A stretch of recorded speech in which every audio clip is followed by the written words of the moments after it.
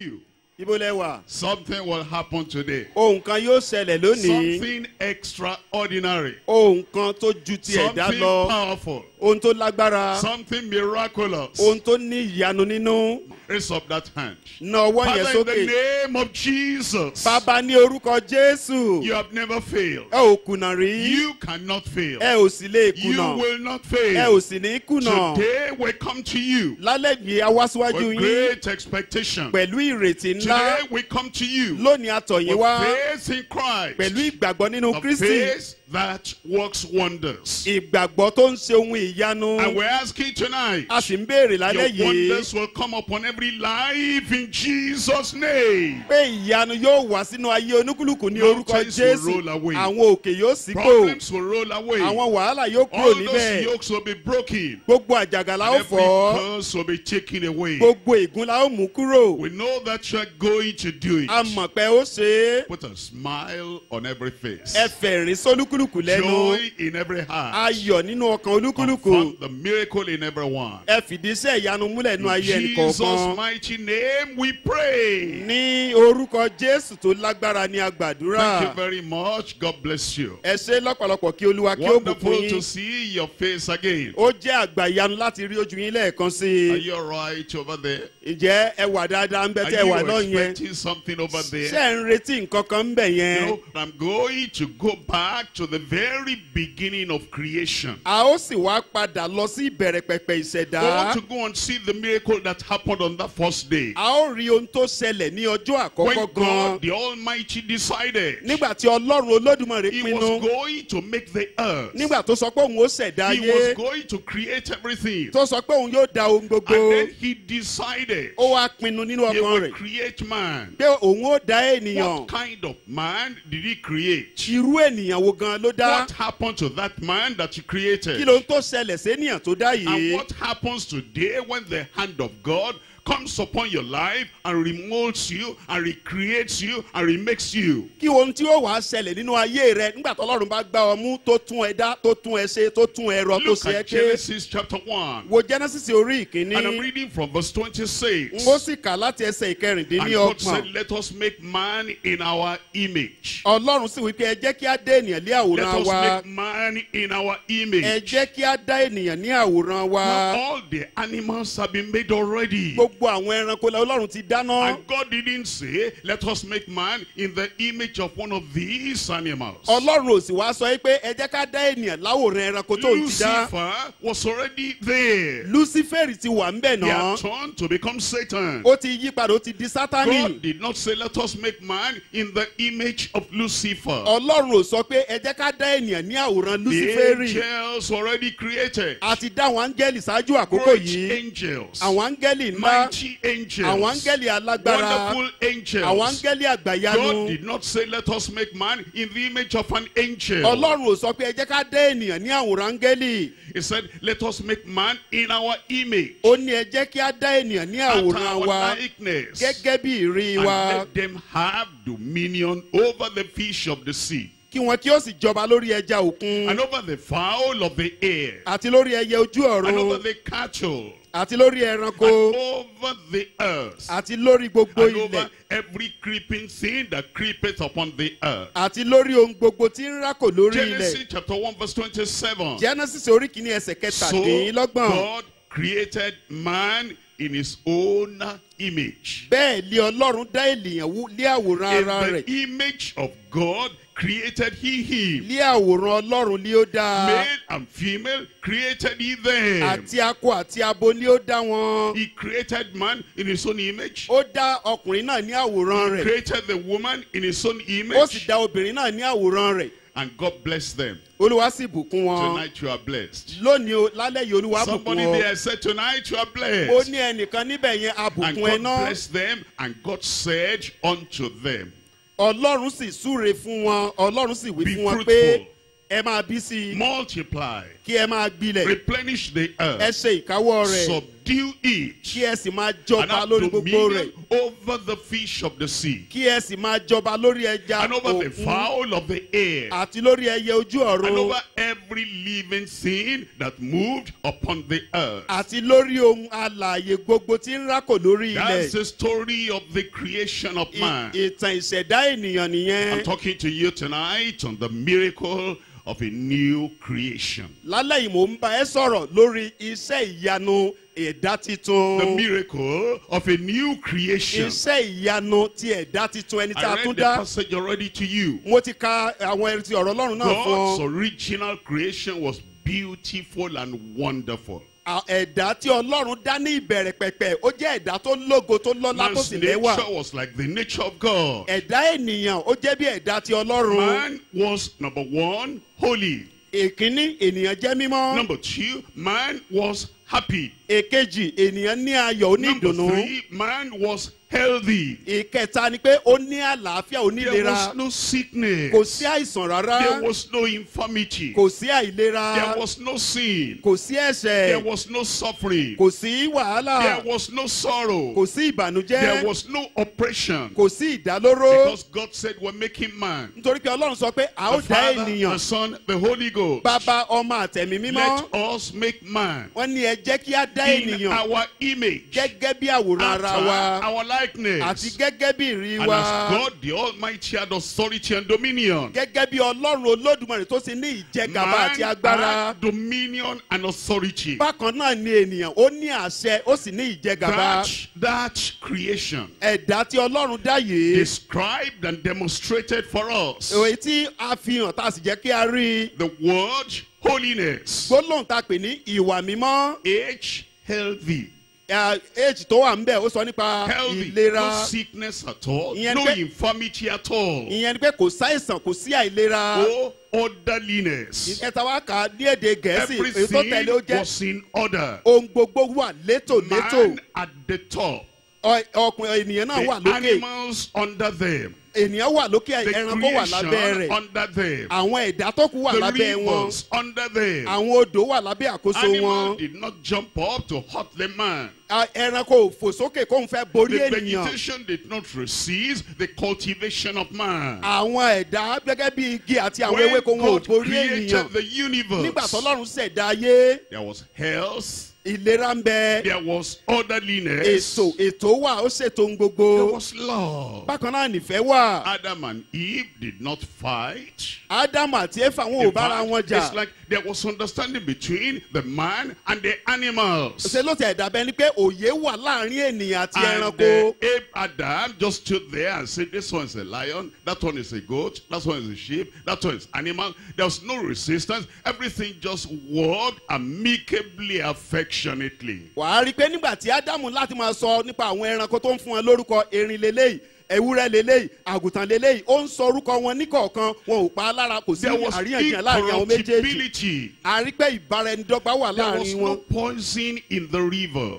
Kò sí wàhálà nínú There odò. was no poison in any plant. Kò sí májèlé nínú gbogbo àwọn ewéko. Only one thing God told them not to eat. Ohun kankan lọ́lọ́run sọ pé ẹ má jẹ He o. said, everything just pick and eat. Ó ní gbogbo ń tẹ rí yẹn lẹ lè mú ká ẹ sì jẹ wọ́n. You cannot do that today. Ẹ lè ṣe léyìí lónìí. If you're hungry now, Bébí bá ń pa ẹ́ you have báyìí. to run back home Ó sáré padà lọ and sílé. look for something to eat. Wàá lọ wá oúnjẹ láti jẹ. You know, there's a lot of plant over here. Ọ̀pọ̀lọpọ̀ àwọn ewéko ló wà You níbẹ̀ yẹn cannot tó just lè go rí. there now and eat something. O kàn lè dédé wọ ọbẹ̀ lọ́kọ̀ já kan kó o sì máa At that jẹ́. time, there was no poison. A rí pé lákòókò ìgbà náà kò sí májèlé kò sóhun tó ń pani lára. Incorruptibility in the creation of God. A rí pé àìdìbàjẹ́ kankan kò sí nínú ẹ̀dá Because he said, Ọlọ́run. we're going to make another heaven at the station of the earth. Ọlọ́run wá sọ pé òun yóò dá ọ̀run kan tó máa borí ilẹ̀ ayé mọ́lẹ̀. Everything was noble. Ohun gbogbo òun ló gba yìí. There was nothing degrading. Kò sí nǹkan kan tá a lè fojú There was kẹ́gàn tàbí nothing tẹ́ḿbẹ́lú. oppressive. Kò sí nǹkan kan tó lè dáni lóró. Everything completely noble. Ohun gbogbo tó wà ló wúni lórí tó Everything dára. was excellent. Ohun gbogbo ni a ṣe Let us láṣẹ make pé man in our image, ẹ jẹ́ ká dá ènìyàn ní àwòrán wa after our likeness. gẹ́gẹ́ bí ìrí wa. Let them have dominion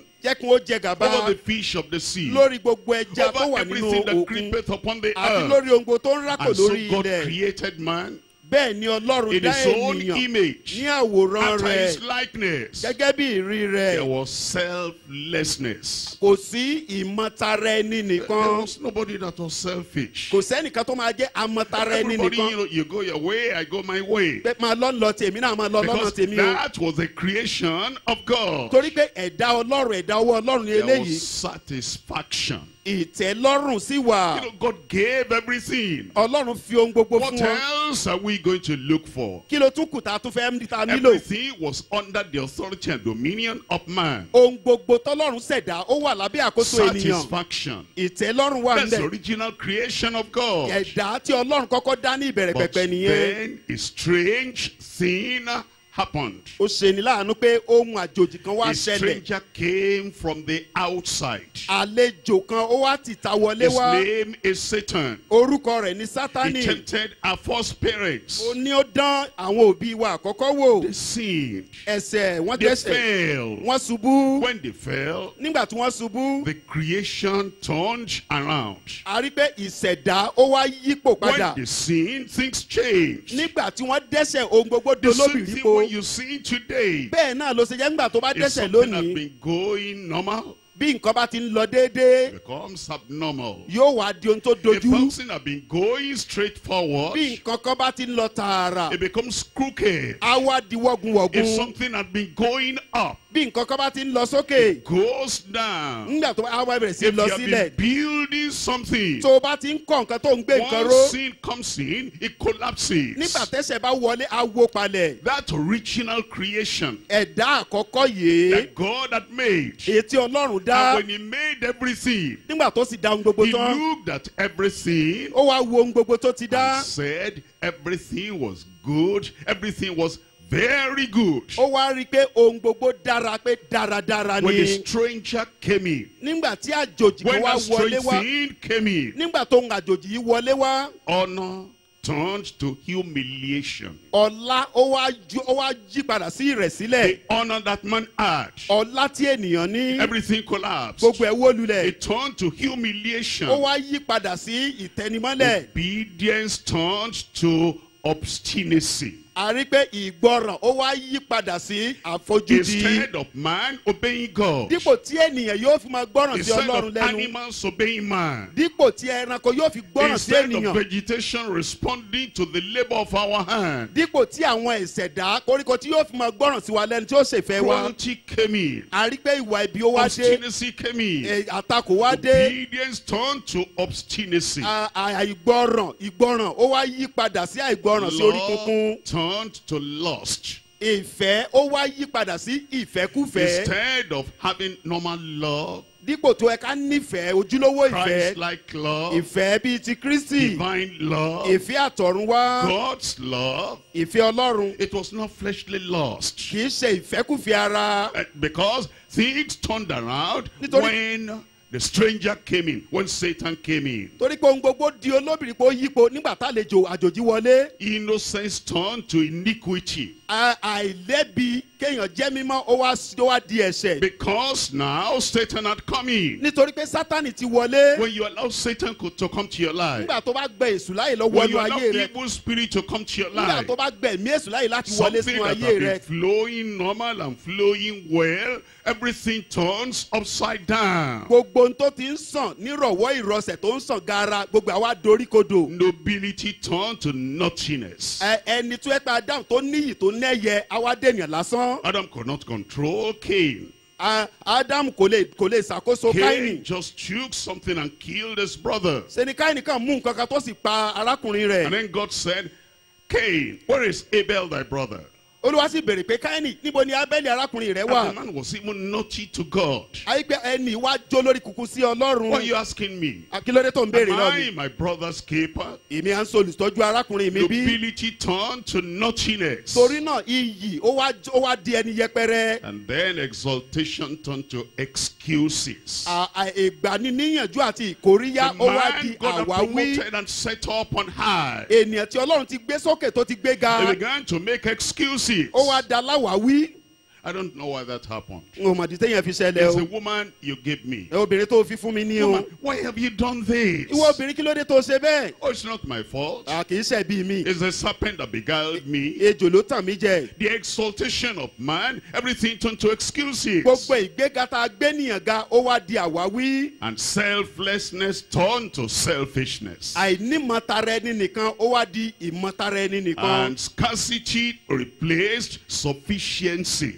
Àwa rí i pé ànító àti àníṣẹ́kù tẹ́nìyàn ní ó wá di àìní àti òṣì. Now man is suffering. Ènìyàn wá ń jìyà báyìí. And this is not the original creation. Eléyìí gan kọ́ ni ìṣẹ̀dá ní ìbẹ̀rẹ̀ A miracle pẹpẹ. is going to happen to you. Iṣẹ́ ìyanu yóò wá ṣẹlẹ̀ sí ẹ Somebody, am lónìí. I talking to somebody there tonight? Ǹjẹ́ mo ń bẹ́ nìkan sọ̀rọ̀ A bẹ́ẹ̀ lálẹ́ miracle yìí? is coming your way. Iṣẹ́ ìyanu kan A yóò ń bọ̀ lójú miracle ọ̀nà of rẹ. a new creation. Iṣẹ́ ìyanu ti ẹ̀dá tuntun. This was the situation of man. Bí nǹkan ṣe rí fún ènìyàn That's why nìyí. Jesus Christ had to come. Ìdí nìyí tí Jésù fi ń láti For wá. God so loved the world Torí Ọlọ́run fẹ́ràn ayé tó that he bẹ́ẹ̀ gave gẹ́. his only begotten Son, Ó fi ọmọ bíbí rẹ̀ kan that ṣoṣo fún ni. whosoever believeth in me Kí ẹnikẹ́ni tí ó bá gbà á will gbọ́. not perish but have everlasting life. Kí ó má bàa ṣègbè sùn kó ní ìyà ní With the pẹ̀kun. stranger that came in, Pẹ̀lú àjòjì àlejò tó with wọlé yìí. Satan that came in, Pẹ̀lú Sátánì tó wọlé wá with yìí. sin that came in, Pẹ̀lú ẹ̀ṣẹ̀ tó wọlé wá and yìí. everything tumbled. Tí ohun gbogbo sì doríkodò. Everything was spoiled. Ohun gbogbo That's bàjẹ́. why Jesus Christ has now come. Ìdí nìyí tí Jésù fi ń láti wá And he wá. wants to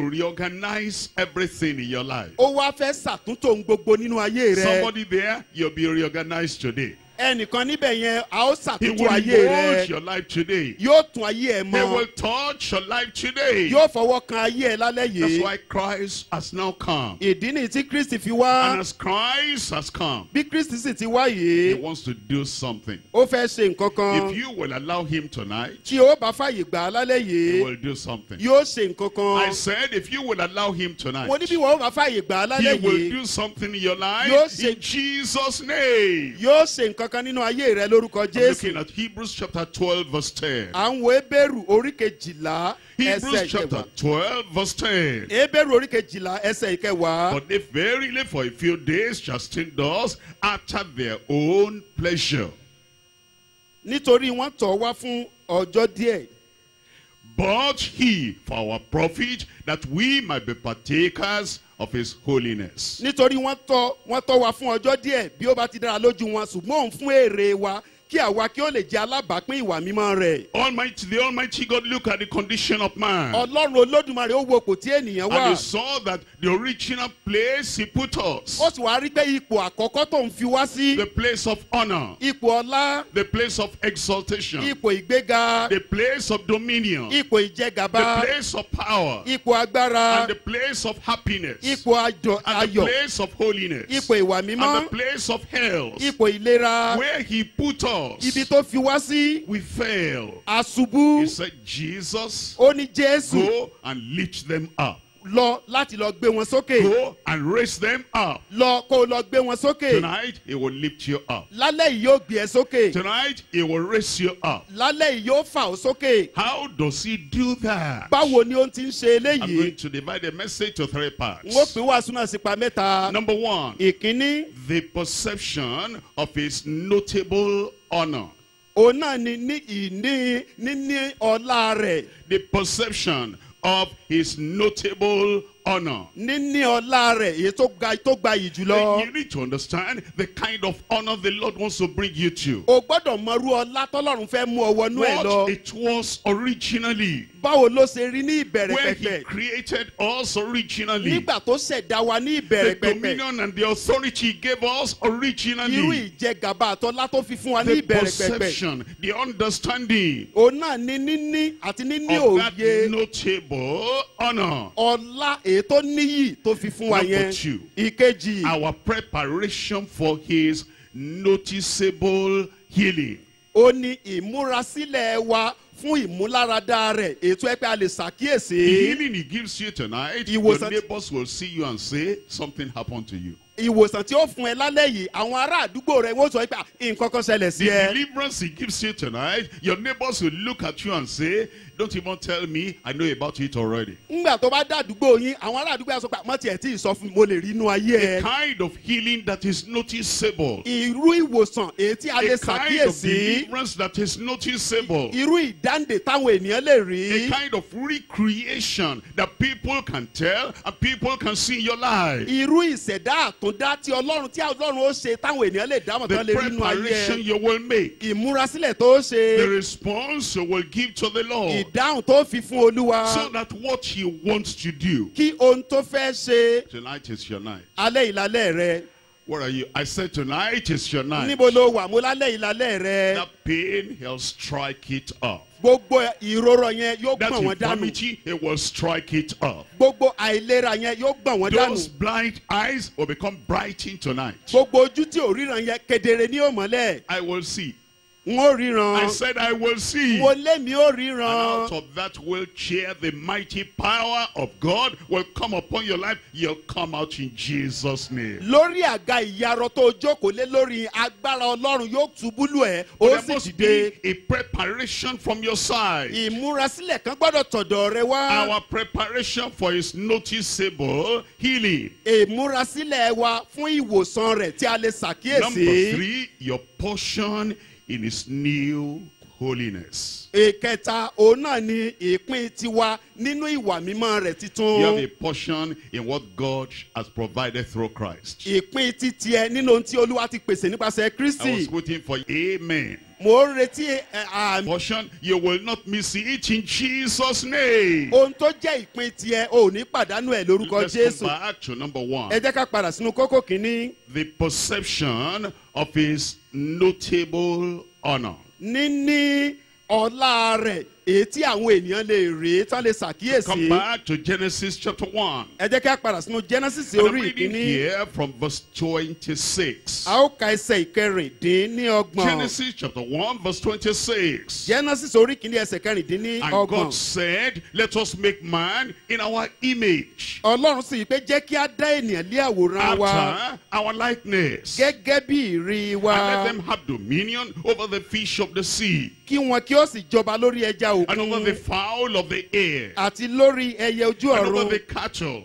àti lórí and ẹranko over all the earth, àti lórí gbogbo ilẹ̀ and over every creeping thing that creepeth upon the earth. àti lórí ohun gbogbo tí ń rákò lórí ilẹ̀. So God created man. bẹ́ẹ̀ lé Ọlọ́run dá ènìyàn. And then he tells us in his own image. ó ní lé àwòrán rẹ̀. In the image of God created he lé him. àwòrán Ọlọ́run lé ó dá. Male and female created he them. àti akọ àti abo lé ó dá wọn. And God bless them. Ọlọ́run sì súre fún wọn. Somebody is blessed today and God bless them.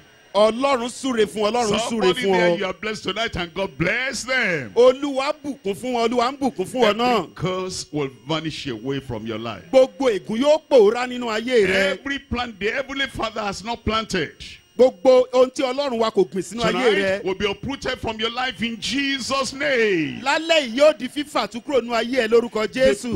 perception of his notable honor. níní tàbí jíjogún àwọn ọlá rẹ̀ èyí táwọn ènìyàn yóò How do you ṣàkíyèsí. understand? báwo ló ṣe lè lóye rẹ̀. I'm telling you something here. mo sọ nǹkan kan fún ẹ If báyìí. you know what God thinks about you, tó o bá lè ronú kan tọ́lọ́run ń rò nípa if you rẹ. know what God desires for you, tó o bá lè mọ tọ́lọ́run ń fẹ́ fún ọ. you will not fall for anything lower. o ò ní ṣubú tàbí kó o tẹríba fún You nǹkan will mi tó not dínkù sí accept and eléyìí. say, okay, if this is all I have, then that's all right. You'll say no.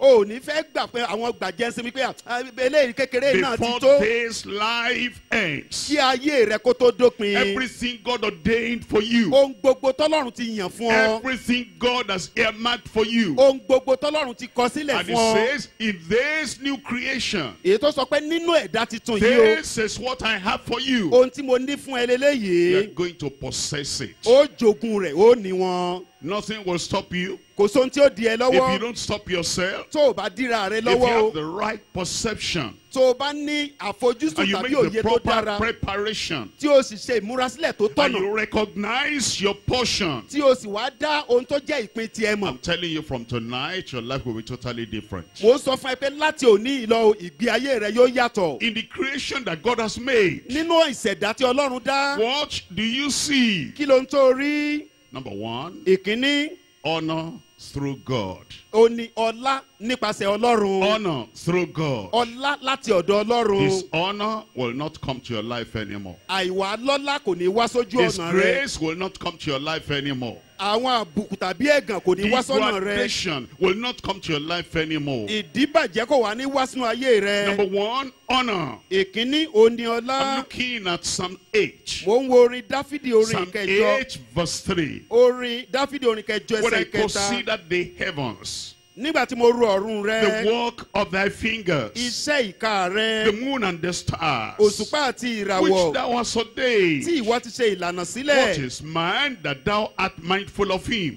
kí lè ènìyàn tí wọ́n fi ń ṣe Or the ìrántí rẹ̀. son of man that thou visitest him? àti ọmọ ènìyàn tí wọ́n fi ń bẹ̀ ẹ́ wò. Thou hast made him a little lower than the angels. ìwọ sàdá rẹlẹ̀ díẹ̀ ju áńgẹ́lì lọ. Only a little lower than the ó angels. dá rẹlẹ̀ díẹ̀ ju áńgẹ́lì lọ. And has crowned him with glory and honor. ìwọ sì ti fi ògo àti ọlá dé ilé And adé. remember, this is not Genesis, this Psalm. rántí o Genesis kọ́ leléyìí orin dáfídì This leléyìí o. one, thousands of years after creation. ìyẹn ni pé ẹgbẹgbẹ̀rún ọdún lẹ́yìn ìṣẹ̀dá. And David was saying, I look at man at my own time, dáfídì wá sọ pé mo wo ènìyàn in the lákòókò might tèmi of God, nínú ọkàn in the ọlọ́run plan of God, nínú ètò ọlọ́run glory and honor. ògo àti ọlá. Tonight you are coming to that honor. lálẹ́ yìí òun wá sínú ọlá You're yẹn. coming to the creation of God. òun wá sínú ìṣẹ̀dá You're ọlọ́run. coming to his desire Oh. and his purpose and plan for you. òun wá sínú ìpòǹgbẹ ọkàn rẹ̀ àti fíẹ́ rẹ̀ fún And ayé in rẹ̀. verse 6, thou hast made him to have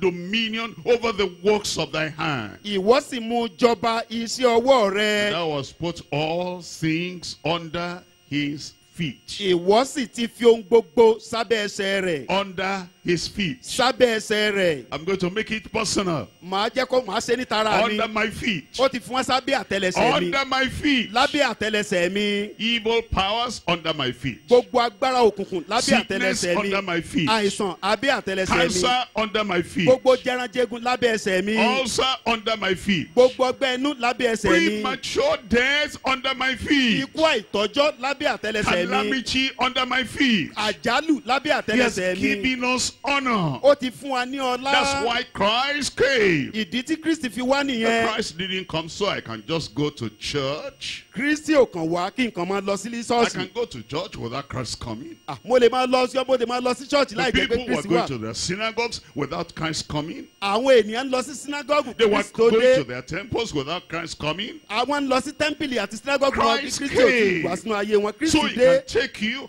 out of that place of dishonor Kristi wá kí ó bá lè mú ẹ and kúrò nínú bring ipò you to àìlọ́lá the yẹn. platform of honor. kí ó wá mú ẹ sórí pẹpẹ And bring ọlá. all the things that were crawling upon you before, all the things destroying your life before, he'll put them under your feet from today.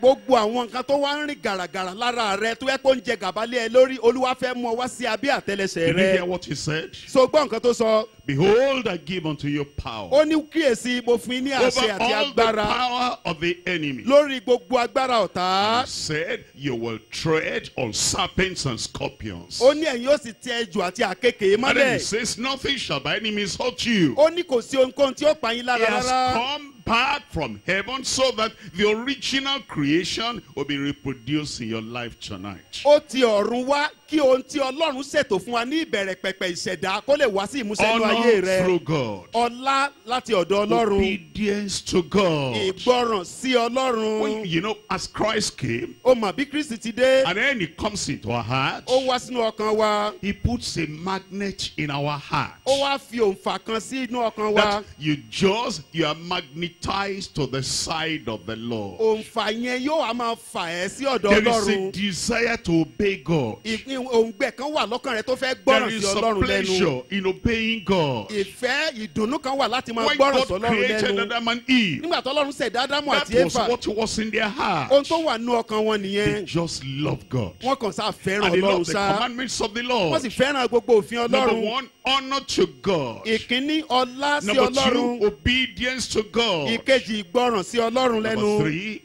likeness to God. Ìkẹta òun náà ni Let us wọ́n dàbí create ti man in Ọlọ́run. our image, in our likeness. Ó ní gẹ́gẹ́ bí ìrí rẹ̀, gẹ́gẹ́ bí ìrí Ọlọ́run. That is, the creature resembled the creator. Ìyẹn ni pé ẹ̀dá ohun tọ́lọ́run dá ṣe ni ó The wá di son àpẹẹrẹ, ó dàwòrán Ọlọ́run. resembled the father. Ọmọ ó jọ bàbá rẹ̀. The offspring resembled the parents. Àwọn ọmọ tí a bí wọ́n jọ àwọn òbí wọn. Likeness unto God. Àwọn wá ní àwòrán Ọlọ́run. And that's why it says that as he is, so are we in this present world. Ìdí nìyí tó fi sọ pé bí òun ṣe rí bẹ́ẹ̀ náà ni àwa rí nínú ayé The next ìsinsìnyí. one is the image of God. Ìkẹta òun náà ni ẹ̀dá Ọlọ́run tàbí Let us àwòrán create Ọlọ́run. man Ó ní ẹ jẹ́ ká dé after ènìyàn our likeness, gẹ́gẹ́ bí èrè wa, after our image, gẹ́gẹ́ bí àwòrán wa. so that the very heart of God, Ìyẹn ni pé ọkàn the very Ọlọ́run mind gangan, of God, inú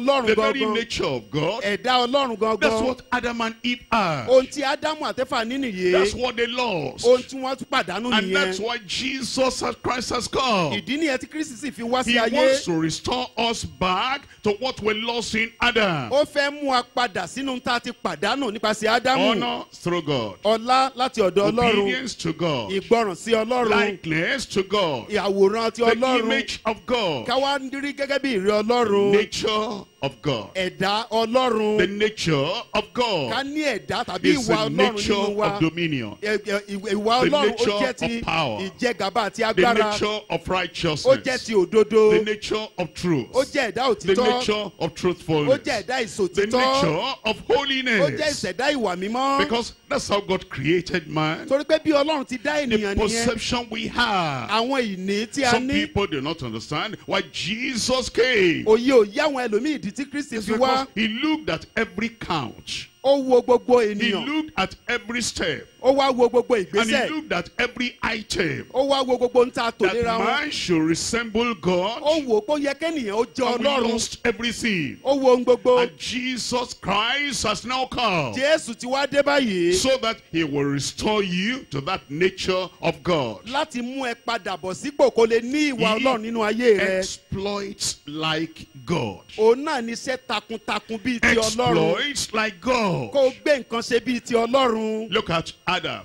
Ẹ wo Ádámù. Can you think of one man and one woman Ǹjẹ́ o lè ronú nípa ọkùnrin kan àtobìnrin kan? controlling that whole garden, Èyí tí ó ń ṣàkóso gbogbo ọgbà náà. controlling all the earth? Èyí tó ń ṣàkóso gbogbo And he ayé. told Adam and Eve, Ó sì sọ fún Ádámù àti he Éfà. said, subdue the earth. Ó ní ẹ máa jẹ gàba lórí Not wọn. just the garden. Ó ní ẹ ṣe ìkáwọ́ kì í ṣe ọgbà That nìkan. man could go anywhere. Ọkùnrin yẹn lè lọ síbi gbogbo. Before he fell, Kó tó ṣubú. his word was with authority. Ọ̀rọ̀ rẹ̀ ó ní àṣẹ nínú. Before he fell, Kó tó ṣubú. lions were not a threat to him. Gbogbo àwọn kìnìún wọn ò bá a lẹ́rù. Before he fell, crocodiles were not a threat to him. Kí ó tó ṣubú ọ̀nì wàràkà kó o ní kò Before lè he bẹ̀rù fell, ẹ̀. he had exploits like God. Kó tó ṣubú yẹn ó lè gbé nǹkan ṣe kó ṣiṣẹ́ And takuntakun that's bíi what ti the Lord is Ọlọ́run. bringing us to. Ohun tí Ọlọ́run fẹ́ mú The wa wọnú people ẹ̀ that nìyẹn. do know their God. Àwọn tó mọ Ọlọ́run And the wọn. people that do know Christ. Àwọn tó sì mọ Kristi. And Christ pulls you out of your disgrace and degradation.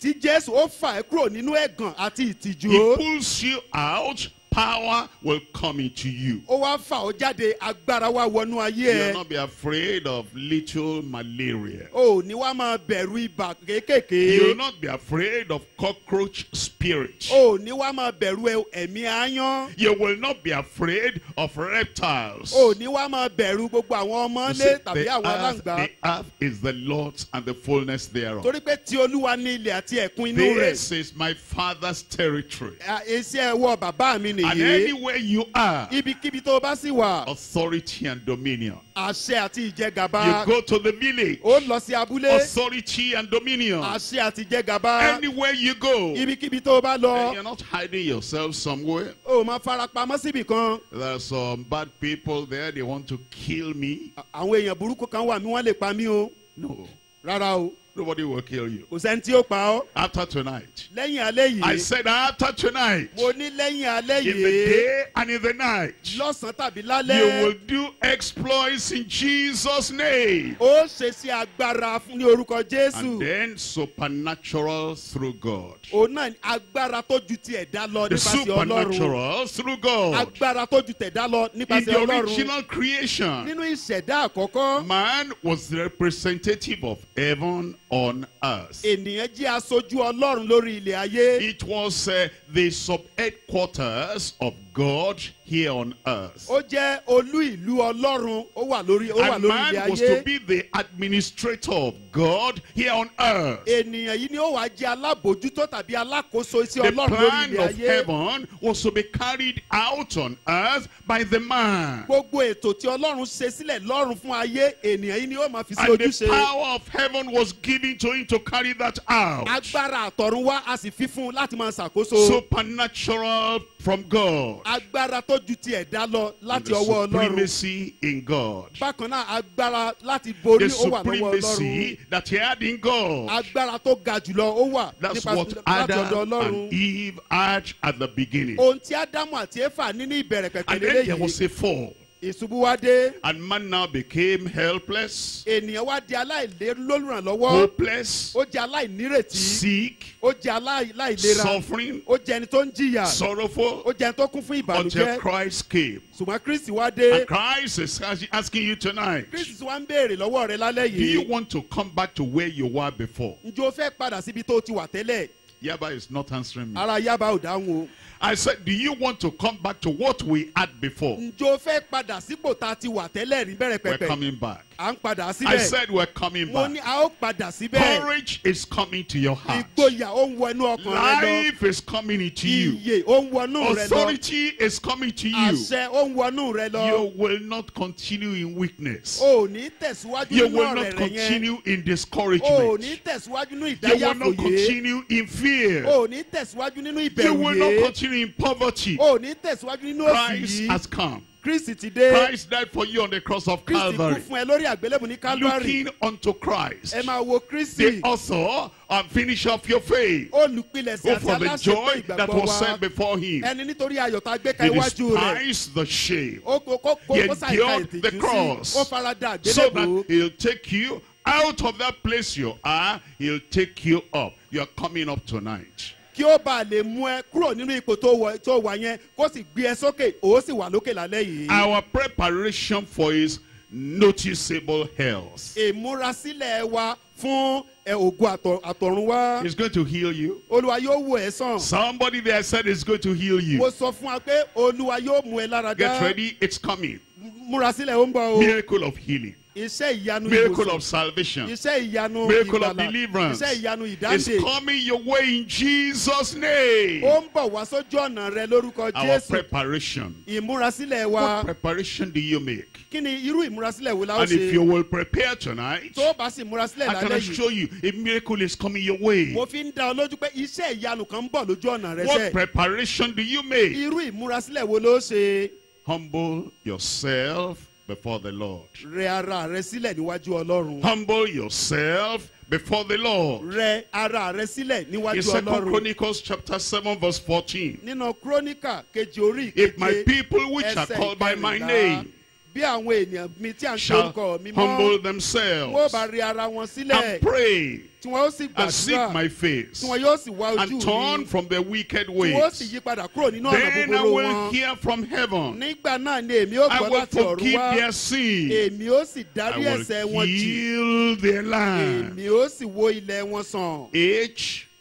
Humble yourselves before the Lord. Ìyẹn ni pé rẹ ara rẹ sílẹ̀ níwájú Ọlọ́run. O. Open the door of your heart to the Lord. ó yẹn ni pé kó sílẹ̀kùn ọkàn rẹ payá níwájú Behold, Ọlọ́run. I stand at the door and knock. ó ní kíyèsí mo dúró lẹ́nu ilẹ̀kùn. If anyone hears my voice bí ẹnikẹ́ni bá gbóhùn mi and opens the door, tí ó sì sílẹ̀kùn and he says, Jesus, I want you. tó sọ pé Jésù mò ń fẹ́ o. Jesus, I desire you. Jésù mò ń pòǹgbẹ rẹ. Jesus, I believe you died for me on the cross of Calvary. Jésù mo gbàgbọ́ kó o kú fún mi lórí If àgbélébùú ní anyone Calvary. hears my voice and opens the door, bí ẹnikẹ́ni bá gbóhùn mi tó I sì sí will ilẹ̀kùn come ọkàn in rẹ̀. unto him. èmi ó wọlé I tọ̀ will wá. sup with him. èmi ó máa bá a I'll jẹ. fellowship with wọ́n him. ní dàpọ̀ pẹ̀lú You rẹ̀. come to the ó Lord. tọ̀ Olúwa You wá. say, today I open the door of my heart. ó wá sọ fún Olúwa pé Olúwa mo sílẹ̀kùn Come ọkàn in mi payá today. fún ọ. wọlé wá. Come in to stay. wá lónìí wá dúró Come in sílẹ̀. and forgive me. wá kó wá dáríjì mí. Come in and cleanse me. wá kó wá wẹ̀ mí Come mọ́. in and take my sins away. wá kó wá mú ẹ̀ṣẹ̀ mi kúrò. Humble yourself before the Lord. rí ara rẹ sílẹ̀ níwájú Olúwa. Open the door of your heart to the Lord. sílẹ̀kùn ọkàn rẹ payá fún Olúwa. Leave the old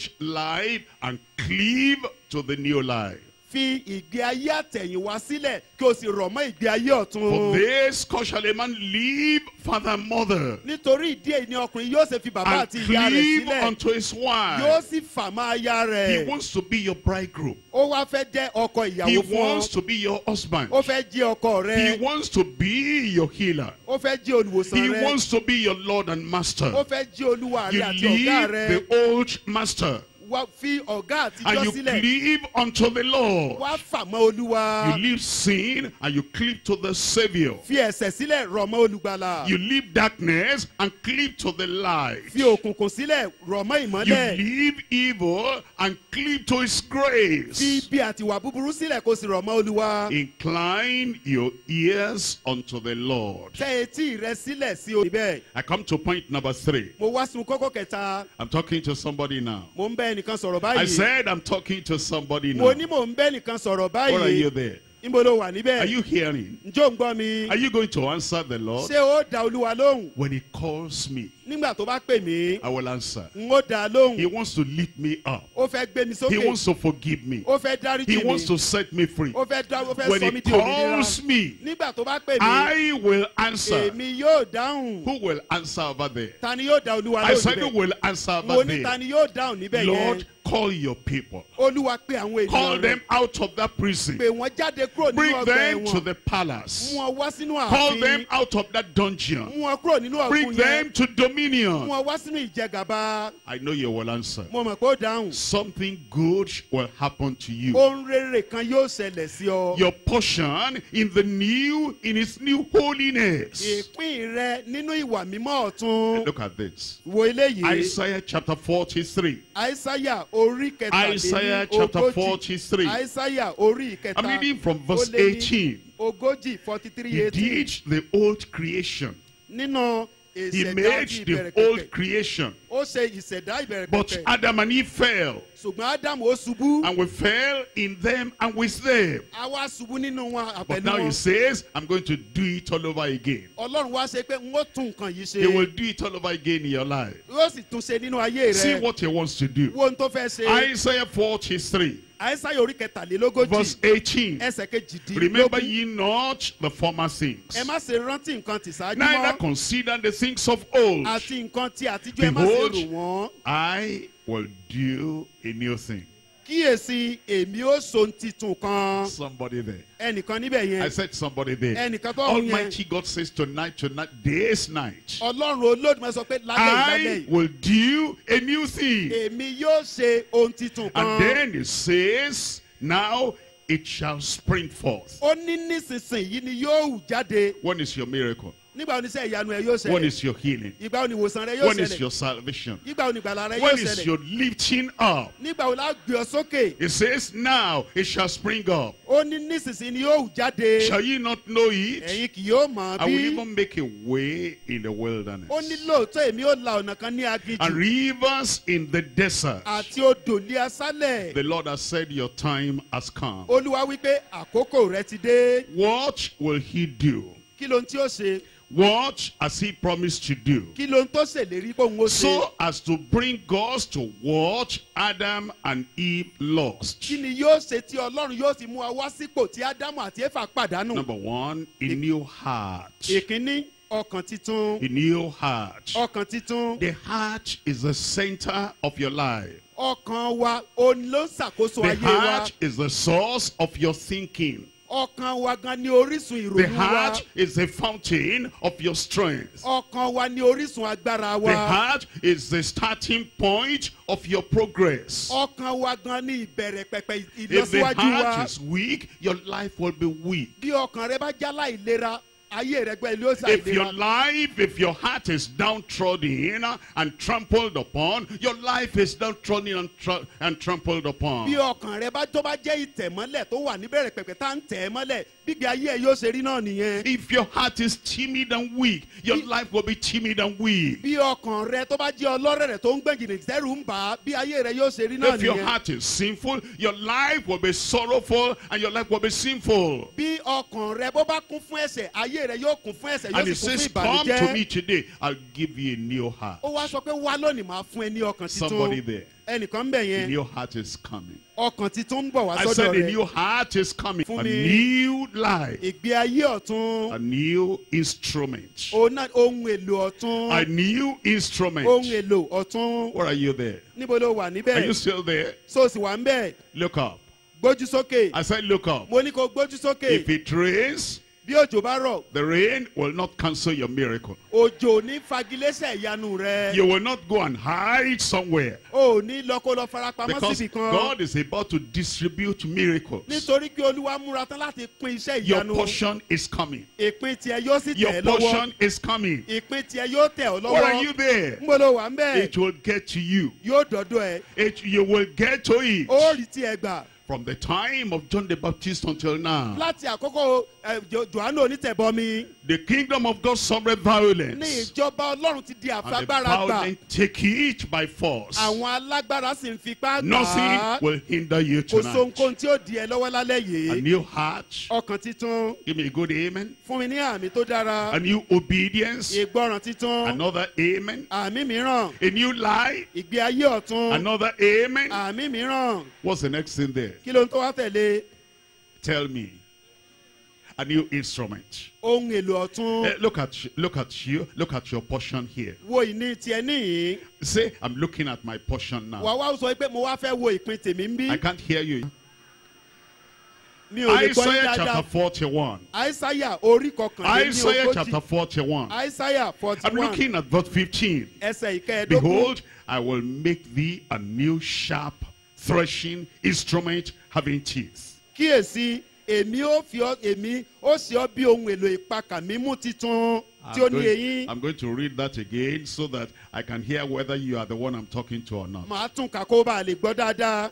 It says, behold, I will make thee a new sharp threshing instrument having teeth. ó ní kíyèsí èmi ti ṣe ọ́ bí ohun èlò ìpakà mímú titun tí ó ní eyín. And thou shalt thresh the mountains ìwọ ó sì tẹ àwọn òkè and ńlá. beat them small, ìwọ ó sì gún wọn kúnná. and shall make the hills a chaff. ìwọ ó sì sọ àwọn òkè kéékèèké Thou bí shalt ìyàngbò. fan them, and the wind will carry them away. ìwọ ó fẹ́ wọn ẹ̀fúùfù yóò sì fẹ́ And the wọn one lọ. wind will scatter them. àjà yóò sì tú wọn And ká. thou shalt rejoice in the Lord, ìwọ ó sì yọ̀ nínú olúwa. and shalt glory in the Holy One of Israel. ìwọ ó sì ṣògo nínú ẹni mímọ́ Ísírẹ́lì. A new instrument. ohun èlò titun. Where is he?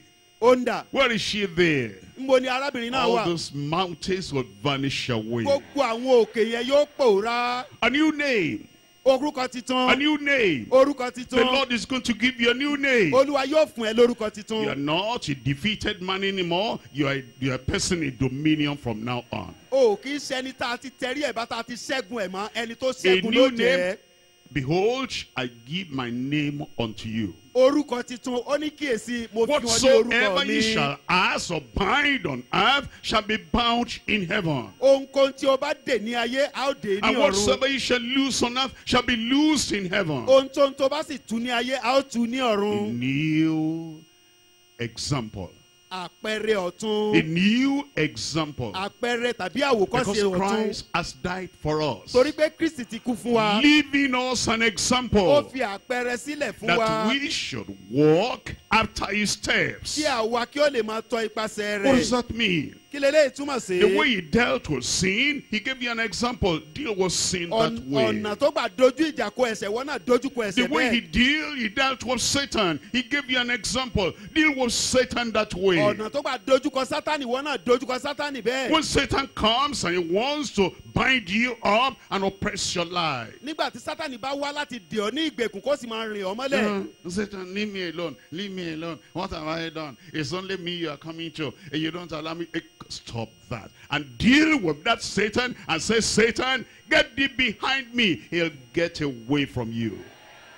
ó wá ń sọ pé Sátánì fi mí lọ́rùn lẹ̀ fi mí lọ́rùn lẹ̀ èmi nìkan ló máa wá láti wá yọ lẹ́nu fi mí lọ́rùn lẹ̀ rárá o wàá sọ pé Sátánì kúrò níbẹ̀ wàá pàṣẹ fún èṣù wàá sì sá kúrò lọ́dọ̀ The rẹ̀. way he dealt with sickness ọ̀nà tó gbà dojú kọ àìsàn. and said, be thou healed. ó ní kí ó gba He has ìwòsàn. given you an example, a new example. ó ti fún ẹ ní àpẹẹrẹ rere And you àwòkọ́ṣe come rere. and you come in authority. ó wà wá nínú àṣẹ I rẹ̀. have the name of the Lord. mo ní orúkọ Olúwa. I have the promise of the Lord. mo ní ìlérí These Olúwa. signs shall follow them that believe. àmì wọn ni yóò máa bá àwọn tó In my gbàgbọ́ lọ. name they shall cast out devils. ní orúkọ mi wọ́n máa lé àwọn In my ẹ̀mí name èṣù they will jáde. lay hands on the sick and they shall recover. lórúkọ mi wọ́n gbọ́wọ́lé olókùnrin And àwọn yóò dá. tonight you will recover in Jesus' name. lálẹ́ yìí ó rí gbà lórúkọ The Jésù. word is in your mouth. ọ̀rọ̀ náà wà lẹ́nu The rẹ. name is in your mouth. orúkọ rẹ náà wà ní The ètè rẹ. spirit is in your heart. ẹ̀mí náà wà The nínú rẹ. authority is in your spirit. àṣẹ náà wà nínú And ẹ̀mí the rẹ. anointing that breaks the yoke is given to you. ìfàmì òróyàn He tó ń has fọ́ gbogbo given us àjàgà an ti fi fún ọ. example. ó ti fún wa ní A àpẹẹrẹ new rere. example. àpẹẹrẹ titun. Deal with sin like he dealt with sin. ó dojúkọ ẹ̀ṣẹ̀ bó ti dojúkọ Deal with ẹ̀ṣẹ̀. Satan like he dealt with ó Satan. dojúkọ Sátánì bó ṣe dojúkọ Deal with Sátánì. sickness like he dealt with ó sickness. dojúkọ àìsàn bó ṣe dojúkọ And àìsàn. deal with evil spirits like he dealt with evil ó sì spirits. dojúkọ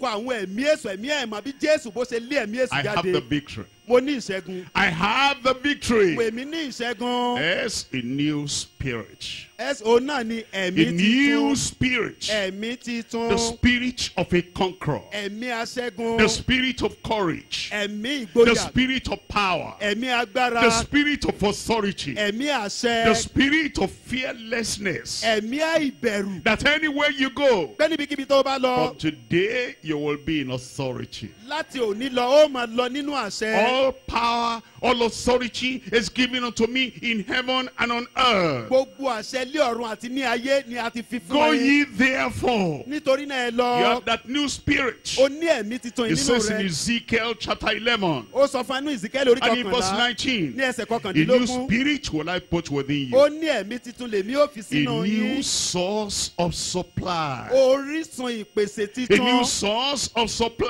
orísun ìpèsè titun. Philippians chapter 4 verse 19. Fílípì orí kẹrin ẹkọsẹ̀ My God kọkàndínlógún. shall supply. ọlọ́run mi yóò My pèsè. God shall supply. ọlọ́run mi yóò My pèsè. God shall supply ọlọ́run mi yóò pèsè. all your needs fún gbogbo àìní according yín. to his riches in glory by Christ Jesus. gẹ́gẹ́ bí ọ̀rọ̀ rẹ̀ nínú ògo nínú Kristi A new Jésù. source of supply. orísun ìpèsè titun. Everything is available for ohun you. gbogbo ló wà lárọ̀ọ́wọ́tó I fún said ọ. everything is available for you. gbogbo ẹ̀ ló wà lárọ̀ọ́wọ́tó fún He ọ. will heal you. yóò wò ẹ̀san. He will forgive you. yóò dáríjì He ọ. will set you free. yóò sọ ẹ́ di He will òmìnira. save your soul. yóò gba ọkàn He rẹ will là. turn your life around. yóò yí ayé rẹ padà. He will do something good in your life. yóò ṣe ohun tó dára ohun rere But nínú you need ayé to rẹ. prepare. o ní láti múra You need sílẹ̀. to prepare. o ní láti múra sílẹ̀. Lord, I come. olúwa mo dé. I humble myself. mo rẹra mi sílẹ̀. Lord, I come. olúwa mo dé. I open the door of my mo heart. ṣílẹ̀kùn ọkàn mi payá fún ọ. Lord, I come. olúwa mo dé. I leave the past. I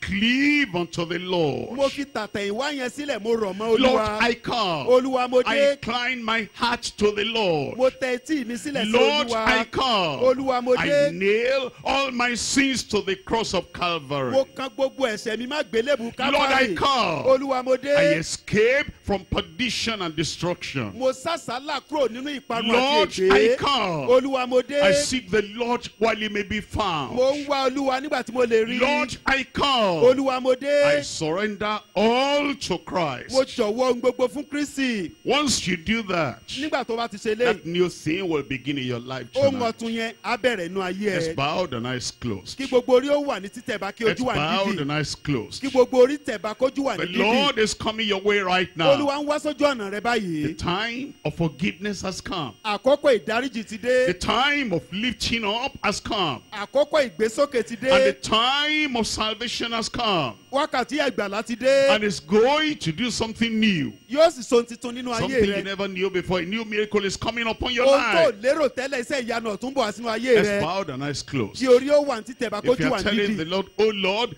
do it for me tonight. Tó o bá ń sọ fún Olúwa pé Olúwa Oh Lord, ṣe é fún do mi it lónìí. for me tonight. Olúwa ṣe é fún mi You lónìí. raise up your hand. Ó na ọwọ́ rẹ sókè. Indicate to the Lord, Nawọ́ sókè Lord, gẹ́gẹ́ bí I àmì am fún here. Olúwa. Olúwa mo wà ń bí o. Lord, I am here. Olúwa mo ń bẹ ń bí. I want it now. Mo ń fẹ́ If lọ́wọ́lọ́wọ́ you are báyìí. raising up your hand, Bó o bá na ọwọ́ yẹn sókè, you will stand up. wàá dìde dúró. Stand up for Dìde dúró, dìde Jesus. dúró. Bó o ṣe náwó sókè, dìde You dúró. are raising up your hand, Ó na ọwọ́ yẹn and you're sókè. saying, Jesus, Ó ń sọ pé Jésù, you and I today will be connected. èmi pẹ̀lú ẹ lónìí a fẹ́ ní I àsopọ̀. leave the past, I come to my Savior. Mo fi àtijọ́ sílẹ̀, mo wá I sọ́dọ̀ leave my olùgbàlà. sin, I come to Mo Christ. fẹ̀sẹ̀ sílẹ̀, mo wá sọ́dọ̀ I leave Kristi. darkness, I come to the light. Mo fòkùnkùn sílẹ̀, mo wá sínú ìmọ́lẹ̀. You raise up your hand, you stand up. Ó na ọwọ́ ẹ sókè, wàá dìde If you're dúró. standing up and you mean it, Tí o bá nawọ́ sókè, take tó o sì whatever pinnu you láti ṣe have, nǹkan take tó whatever torí you ẹ̀ have, dìde. hold everything in your hand, and come right to the front here. Ohun tó gbé dání wá tó wà lọ́wọ́ ẹ gbé dání kó máa bọ̀ wájú ń bí Come báyìí. over here, Máa come. bọ̀ wájú, máa bọ̀ The wájú. Lord is calling you. Olúwa ń pè The ọ́. Lord is calling you. Olúwa ń pè Come ọ́. unto me, Ó ní ẹ wá Come sọ́dọ̀ unto mi. me. Ẹ wá sọ́dọ̀ all mi. ye that labor Gbogbo ẹ̀yin tó and are heavy ṣiṣẹ́ laden, tí a di and ẹrù wọlé I will lórí. give you rest. Èmi yóò fi ìsinmi fún Rest in yín. your soul. Ìsinmi nínú Rest ọkàn. in your spirit. Ìsinmi nínú A ẹ̀mí. new life is coming. Ìgbé ayé ọ̀tún You're bọ̀ wá. going to leave the past. Ó fi ti All àtẹ̀yìnwá those sins sílẹ̀. of the past, you're going to leave Gbogbo them. ẹ̀ṣẹ̀ àtijọ́ ó fi All the lẹ̀. gangs of the past, you're going to leave them. Gbogbo àwọn ẹgbẹ́kẹ́gbẹ́ àtijọ́ wàá fi sílẹ̀. All the lying of the past, you're going to leave everything. Gbogbo irọ́ àtijọ́ ó fi sílẹ̀. All the evil of the past, we're going to leave. Gbogbo ìwà búburú àtẹ̀wá All ó the fi sílẹ̀. wickedness of the past, we're going to leave. Gbogbo ìwà ibi àtẹ̀wá wàá And fi you sílẹ̀. come and cleave to the Master, to the Savior, to the Lord. Wàá wá láti so mọ́ olùgbàlà, láti so mọ́ Olúwa àti Keep olùràpadà on rẹ. coming, it's calling you. Olúwa máa bọ̀, You Olúwa ń humble pè ọ́. yourself before the Lord. Rẹ̀ra rẹ sílẹ̀ As níwájú you Olúwa. come, as Bí you o ti ń come, bọ̀, as bí o you ti ń bọ̀, come. bí o ti ń bọ̀. It says, if my people who are called by my name Ó ní bí àwọn ènìyàn mi tá ń porúkọ will mi mọ́. humble themselves. Tí wọ́n bá rẹ ara wọn So sílẹ̀. while you are there, Nítorí náà bó ṣe wà just bẹ́ẹ̀ close your eyes di ojú rẹ. and say, Lord, Sọ pé I will Olúwa not be proud anymore. n ò ní gbéraga mọ́. I know I'm a sinner. Mo mọ̀ pé ẹlẹ́ṣẹ̀ ni mí. Talk to the Lord. Talk to the Bá Lord. Let him Olúwa see sọ̀rọ̀ that fúnra rẹ̀, humility. bá Olúwa sọ̀rọ̀. Let him hear the voice of humility. Jẹ́ kí Ọlọ́run kó gbóhùn ìrẹ̀lẹ̀ Keep on rẹ. coming. Keep on coming. Máa bọ̀, máa bọ̀, The máa Lord bọ̀. is calling you. Olúwa ń pè And the ọ́. Lord is saying, Olúwa sì ń sọ fún ọ. tonight can be the night of upliftment. Alẹ́ ilé jẹ́ alẹ́ ìgbésọsókè. Tonight will be the night of holding you up. Alẹ́ ilé jẹ́ alẹ́ tí Olúwa yóò fà ọ́ Everything we sókè. lost in the first Adam, Epo ohun gbogbo tó we pàdánù nínú want to Ádámù regain àkọ́kọ́. in Christ. A ó rí gbà nínú And Kristi. tonight is the beginning. Alẹ́ ìgan sì ni Keep on ìbẹ̀rẹ̀ coming. rẹ̀. Keep on Ẹ coming. máa bọ̀, tẹ̀síwájú láti máa bọ̀. Older person can come. Gbogbo àwọn àgbàlagbà lè máa Elderly bọ̀. person can come. Gbogbo ẹ̀yin arúgbó ẹ̀yin àgbà ẹ Aged lè máa person bọ̀. can come. Gbogbo ẹ̀yin tẹ́ jẹ́ And the arúgbó young bàbá people tàbí ìyá can lè máa bọ̀. come. Gbogbo àwọn ọ̀dọ́ sì lè Lord, máa I bọ̀. come. Olúwa mo dé. Open the door of your heart Sílẹ̀kùn ọkàn rẹ and fún say, un. Lord, here I am. Kí o sọ pé Olúwa èmi nìyí o. Come in to stay. Wá jókòó sínú ọkàn Come mi. in and take my sins Wá away. mú gbogbo ẹ̀ṣẹ̀ mi kúrò. Leave the past. Fi àtẹ̀yìnwá yẹn And sílẹ̀. cleave to the Kí o Savior. sì so mọ́ olùgbàlà. Incline your ear to the word of the Tẹ etí Lord. rẹ sí ọ̀rọ̀ Olúwa. And do what he has told you to Ṣe do. tó sọ fún ẹ pé kò And ṣe. bundle all your sins together. Nail them to the cross of Calvary. Kó gbogbo ẹ̀ṣẹ̀ rẹ papọ̀ kó kàn án má àgbélébùú. Tell the Lord. Bá Olúwa sọ̀rọ̀. He will answer your prayer. Yóò dáhùn àdúrà He'll rẹ. save your soul. Yóò gba ọkàn rẹ He'll là. take your sins away. Yóò mú ẹ̀ṣẹ̀ rẹ He'll kúrò. change your life. Yóò yí ayé rẹ A new padà. thing will come to Ohun you. tuntun yóò ṣẹlẹ̀ nú ayé It's rẹ. going to happen now. Yóò ṣẹlẹ̀ báyìí. I said it's going to happen Mo now. ní yóò ṣẹlẹ̀ báyìí. I said it's going to happen now. Mo ní yóò ṣẹlẹ̀ Raise lẹ́sẹ̀kẹsẹ̀. up that hand. Na ọwọ́ yẹn sókè. Raise it up very Nà well. á sókè dáadáa. You're going to pray after me. Wà wá gbàdúrà tẹ̀lé When wọn. we finish, you'll pray with my minister working with me here. Lẹ́yìn ìgbà tá a bá gbàdúrà tẹ̀lé wọn lédè Gẹ̀ẹ́sì ẹ gbà tẹ̀lé mi àwọn tá à You ń sọ say èdè it Yorùbá. aloud and say from the depth of your heart. Almighty God, I thank you today. Today is a new day. Lord, I come. I humble myself before you. I know I am a sinner. You are my Savior. Lord, I call upon you. Forgive my sin. I open up my heart. Come in. Set me free. Come in. Save my soul. I leave the past. I cleave to the Lord. I will stay with the Lord. Lord, I pray, all your word I have heard, I incline my heart to that word. I nail my sins to the cross of Calvary. Take them away. Tonight, I escape from destruction. Tonight, I have come to seek your face. Tonight, I surrender my heart. I surrender my life. I surrender my will unto the Almighty God. Receive me, Lord. Take me, Lord. Save me, Lord. Lord, I believe. Lord, I believe. Lord, I believe. My sins are forgiven. I am saved. I am saved. I am saved. In Jesus' name I pray. Àwa elédè Yorùbá ẹgbàá tẹ̀lé ń báyìí. Ọlọ́run, ẹ jẹ́ ká sọ̀rọ̀ sókè. Ọlọ́run, mo dúpẹ́ lọ́wọ́ yín fún ọjọ́ òní. Mo dúpẹ́ lọ́wọ́ yín fún ọ̀rọ̀ yín. Mo ti gbọ́ ọ̀rọ̀ yín. Mo sì rí ara mi gẹ́gẹ́ bí ẹlẹ́ṣẹ̀. Mo ń jẹ́wọ́ àwọn ẹ̀ṣẹ̀ mi fún yín. Gbogbo àwọn ìgbé ayé àtẹ̀yìnwá. Gbogbo ẹ̀ṣẹ̀ àtẹ̀yìnwá. Gbogbo àwọn ìwà búburú mi àtijọ́. Mo ń jẹ́wọ́ wọn fún yín. Mo sì ń pinnu nínú ọkàn mi láti kọ gbogbo ẹ̀ṣẹ̀ mi sílẹ̀. Mo ń gba Jésù Olúwa gẹ́gẹ́ bí Olúwa àti olùgbàlà mi. Mo sì ti pinnu pé láti òní lọ n ó máa tẹ̀ yín lẹ́yìn, n ó máa ṣe ìfẹ́ yín, n ó gbégbé ayé mi fún yín. Jésù Olúwa, mo ṣílẹ̀kùn ọkàn mi sílẹ̀. Ẹ wá wọ inú ọkàn mi. Ẹ wá yí ayé mi padà. Ẹ wá sọ ayé mi dọ̀tun. Agbára àtore ọ̀fẹ́ tí màá fi gbégbé ayé tó wù yín láti òní lọ. Ẹ jẹ́ kó wọ inú ọkàn mi. Mo dúpẹ́ torí pé ẹ ti ṣe é. Mo dúpẹ́ torí pé a ti gbà mí là. Mo dúpẹ́ torí pé ẹ ti dáríjì mí. Ní orúkọ Jésù ni mo gbàdúrà. I'm going to pray for you now. N ó gbàdúrà fún ọ báyìí. Raise up your two hands in surrender. Nawọ́ rẹ méjèèjì sókè ní ìjọ̀wọ́ ara ẹni. Father, in the name of Jesus, Bàbá, ní orúkọ Jésù. you have called your people and they have come. Ẹ ti pe àwọn èèyàn yín wọ́n sì ti wá. You will not fail. Ẹ ò ní kùnà. According to your promise, Gẹ́gẹ́ bí ìlérí yín. forgive them in Jesus' name. Ẹ dáríjì wọn ní orúkọ Jésù. Save them in Jesus' name.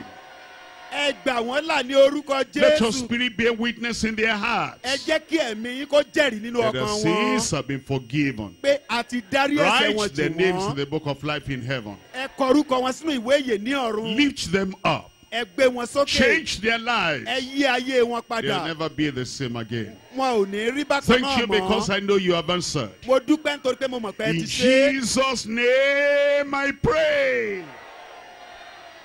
Ní orúkọ Jésù ni mo gbàdúrà. Praise the Lord. The Lord has saved you. Praise the Lord.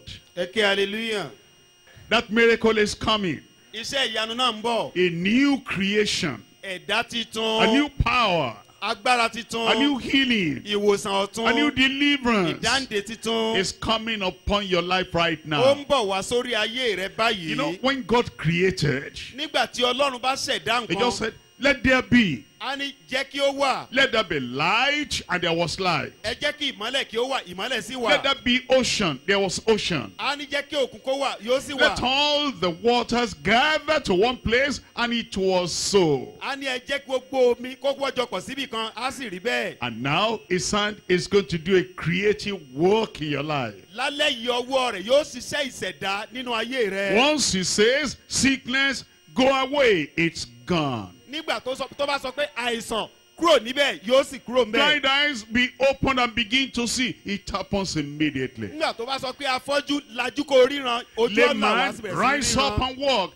It happens. nígbà tó bá sọ pé ẹni tó yarọ dìde kó máa rìn yóò rí And bẹ́ẹ̀. when you hear the final amen, nígbà tó bá sì wá gbọ́ àmì tó kẹ́yìn you check up yourself. ó yẹra rẹ wò. The miracle is there already. iṣẹ́ ìyanu náà ti wà If you níbẹ̀. need healing, you raise up your hand. tó bá nílò ìwòsàn náwó ẹ You need sókè. deliverance, you raise up your hand. o nílò ìdáǹdè náwó ẹ sókè. Whatever challenge it is, you want the Lord to take away, just raise up your hand over there irú ìpèníjà yóò kó jẹ́ náwó ẹ sókè. and lay the other hand upon yourself. kó o ṣe náwó kan sókè gbé kejì síbi tí And then ìṣòro when ẹ you wà. hear the final amen, that means the miracle is confirmed already. nígbà tó bá sì gbọ́ àmì tó kẹ́yìn iṣẹ́ ìyanu náà ó ti fìdí Almighty múlẹ̀ nínú ayé rẹ̀. God will come to you with faith. ọlọ́run olódùmarè atọ̀ yín wá pẹ̀lú We come ìgbàgbọ́. in the new anointing that breaks every yoke. a wá nínú ìfàmì òróyìn ọ̀tún tó ń We fọ́ gbogbo come àjàgà. standing on the promises that cannot fail. a wá dúró nínú ìlérí yín tí ò lè We come kùnà. in the confidence of the manifestation of your power. a wá nínú ìgbẹ́kẹ̀lé nínú agbára yín tí ò lè I come kùnà. upon every person here mo wá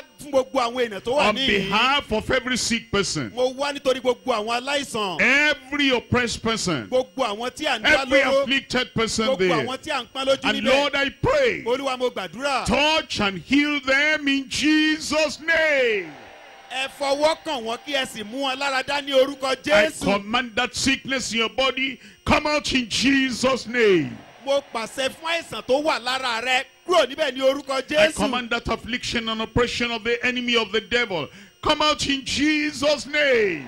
mo pàṣẹ fún ìdálóró látọwọ́ sátani wá yẹn jáde kúrò níbẹ̀ lórúkọ That jésù. yoke is broken from your life. àjàgà yẹn a fọ́ kúrò nínú ayé You're rẹ. free. ó dòmìnira. You're set free. aṣọ ẹ dòmìnira. Receive your freedom in Jesus' name.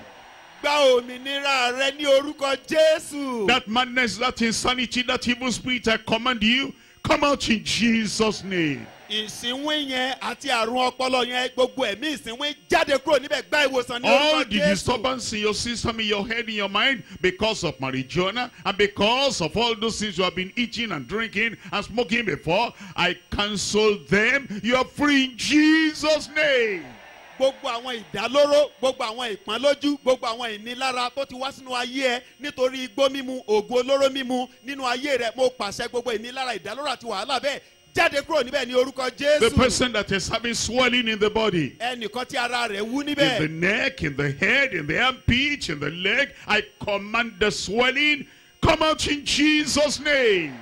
gbogbo ohun tó wú lọ́rùn tó wú lábíyá tó wú níbi ìkọ̀kọ̀ ara tó wú ní gbogbo àwọn ẹ̀yà ara mo pàṣẹ fún gbogbo ìwú ara kúrò níbẹ̀ ní orúkọ jésù. That cancer, I command you, dry up, be healed in Jesus' name. ewu àìsàn jẹranjẹgùn yẹn mo pàṣẹ fún ẹ gbẹ kó kúrò níbẹ̀ lórúkọ Also jésù. be healed in Jesus' name. ọgbẹ́ inú gba ìwòsàn ní orúkọ The jésù. pain of arthritis and stiffness in your joints, be healed in Jesus' name. gbogbo ìrora arúmọléegun ní gbogbo oríkèéríkèé ara kúrò níbẹ̀ ní orúkọ jésù. Issue of blood there, dry up in Jesus' name. gbogbo ìsun ẹ̀jẹ̀ gbẹdànù lórúkọ Pile, jésù. be healed in Jesus' name. jẹ̀díjẹ̀dí gba ìwòsàn lórúkọ Coughing jésù. out blood, be healed in Jesus' name. ká máa pọ ẹ̀jẹ̀ gba ìwòsàn lórúkọ jésù. And anywhere the fire of the devil is burning in your head, anywhere, I command that fire to stop right now in Jesus' name. gbogbo ibikíbi nínú àgọ́ ara rẹ bóyá lórí ni tàbí bó nínú àgọ́ ara rẹ ètí na sátani ti ń jó mo pa iná náà ní orúkọ jésù. Sickle cell anemia, be healed in Jesus' name. gbogbo arúmọléegun àti gbogbo àìsàn fòníkúfọ̀láǹdé gba ìwòsàn ní orúkọ Those blind jésù. eyes and dim eyes, I command right now, be healed in Jesus' name. gbogbo ojú tí ò ríran àti gbogbo ẹyinjú tó ń wò bàìbàì gba ìwòsàn lórúkọ jésù. The person having stroke or paralysis, let the power of Christ come there right now. That power that raises up the lame, I send that power in your joint, in your waist, in your muscle, in your nerves. Rise up and walk in Jesus' name. gbogbo àrùn rọlápàrọ lẹ́sẹ̀ gbogbo àwọn oríkèéríkèé ara tí ò lè gbéra tí ò lè ṣiṣẹ́ mo pàṣẹ pé kí agbára ọlọ́run kó wọnú àgọ́ ara yẹn lọ gba okun, gba agbára, gba ìwòsàn ní orúkọ Jésù. Lord, I pray for every kind of miracle, Olúwa mo gbàdúrà fún every irú àwọn kind iṣẹ́ of ìyanu. deliverance, Mo gbàdúrà fún irú every ìdáǹdè. kind of healing, Mo gbàdúrà fún every irú kind of ìwòsàn. signs and Mo wonders, gbàdúrà fún irú iṣẹ́ àti everywhere iṣẹ́ to the ìyanu. right, to the left, to the center, to the back. Lápá ọ̀tún, lápá òsì, níwájú àti lẹ́yìn àti láàárín. Receive your healing in Jesus' name. Gba ìwòsàn rẹ ní orúkọ You are Jésù. delivered in Jesus' name. A dá ọ nídè ní orúkọ Jésù. Hold on to that miracle right now. Di iṣẹ́ ìyanu náà mú It is báyìí. done. A ti ṣe é. It is done. A ti Confirm ṣe it in every life, Lord. fìdí ẹ̀ múlẹ̀ nínú In ayé Jesus' olúkúlùkù. name I pray. Ní orúkọ Jésù ni mo gbàdúrà. Amen. You got it. Àmì o ti rí I ìgbà. said amen. You got it. Mo ní àmì o ti rí ìgbà. Amen. It has happened. Àmì o ti ṣẹlẹ̀ náà. Check up yourself. Bẹ̀rẹ̀ sí yẹra rẹ The wò. miracle is right there. Iṣẹ́ ìyanu náà ti wà níbẹ̀.